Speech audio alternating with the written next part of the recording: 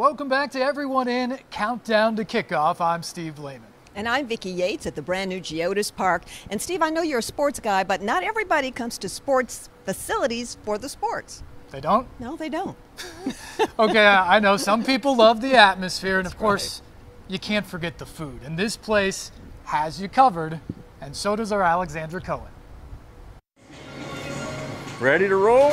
At Daddy's Dogs, they put a spin on ballpark hot dogs. Make sure we got some good char marks on that dog. But this specialty dog is sweet, spicy, Those nice and gold peaches. and savory. The bacon on top. It was created specifically for Geodis Park. And there she is, the Nashville SC. On tour, Sean Porter was known as Big Daddy. He even has this tattoo. The king of hot dogs. It's just a self-portrait of me and a hot dog. All right, so it's Chicago, no mustard, add secret sauce and a Sprite.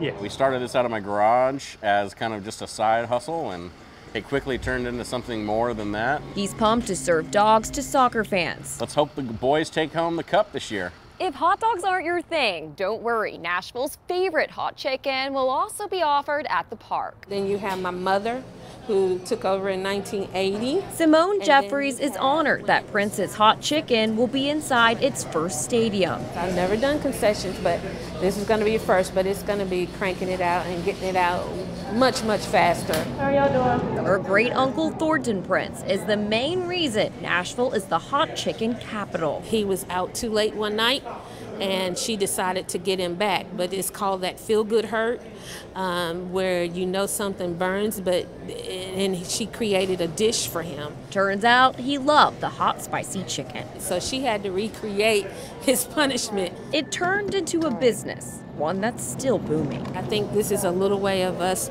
expanding the brand and opening up other doors for us and giving us other opportunities for people to enjoy what we've loved to do for so long. Reporting in Nashville, Alexandra Cohen, News Channel 5.